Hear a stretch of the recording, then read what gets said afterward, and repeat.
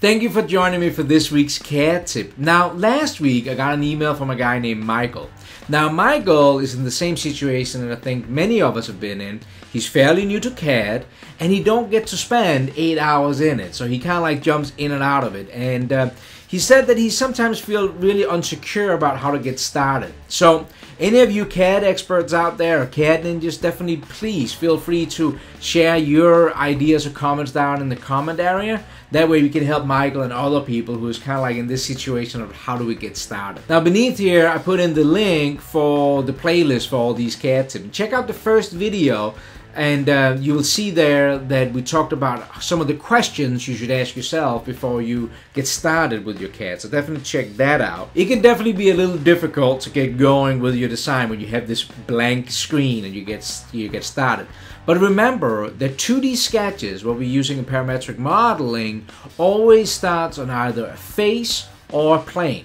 That's a rule, right? So always look for a face or a plane. Now if this is your first sketch, there is no faces to put it on, so it has to be on a plane. And that's why when you're looking here at the screen, and I'm inside of Autodesk Inventor, that's what I'm using, but it doesn't really matter what kind of CAD system you're using. It's kind of like the same idea. You have these generic planes you can pick from.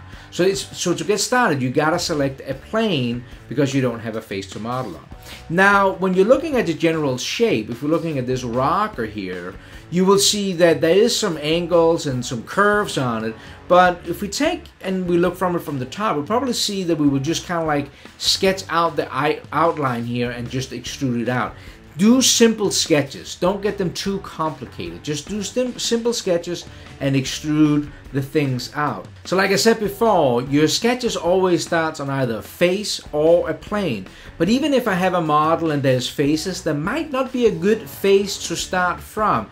And I don't hesitate going and just creating my sketches on planes.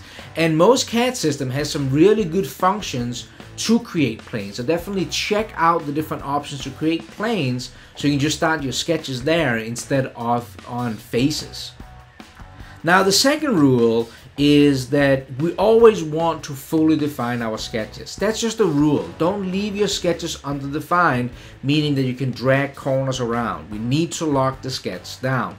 And we always start with constraints and then dimensions, okay? And if you're a new user, constraints can be a little bit difficult to understand, but it's pretty much like hinges or bolts in our design. So if you're looking here at these sketch geometries, if you know the two lines should always be parallel, go ahead and use the parallel constraints. The same thing is that if you know that two lines should be perpendicular, that means like 90 degrees for all my non-English speaking friends out there, instead of placing a 90-degree dimension, use the perpendicular. Only use dimensions if you know that this might change. But if you know it will always stay 90, use constraints.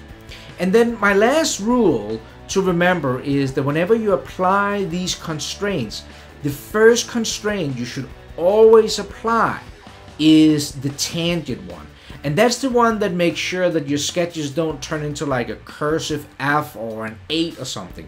So anytime that I sketch up my part, the first thing I always will do is I will go on and apply tangent relationship to anywhere where that is needed before I even start worrying about anything else. I kind of like make sure that your sketch don't blows up and start getting all tangled up. So a quick summarize. We always start our sketches on a face or a plane, and don't forget, if there's not a good face, you can always go up and create these planes yourself, and most CAD systems have some really good options how to create those. You just got to get a little familiar with them. Always fully define your sketch and make sure you apply your constraints before your dimensions. That will also make your sketches less crowded. And the first constraint is always tangency. Get that one on there. That will make sure that your sketch don't completely crumple up and become a mess.